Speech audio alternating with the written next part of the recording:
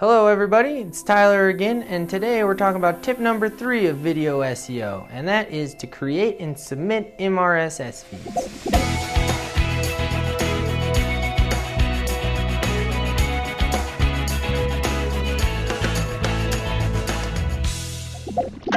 An MRSS feed, or media RSS feed, is basically an XML file that is used to give the location and content of your video to search engines.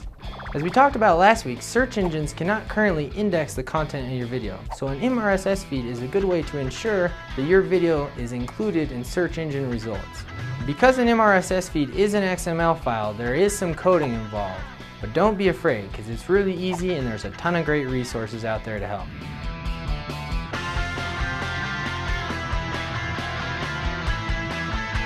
Finally, don't be afraid.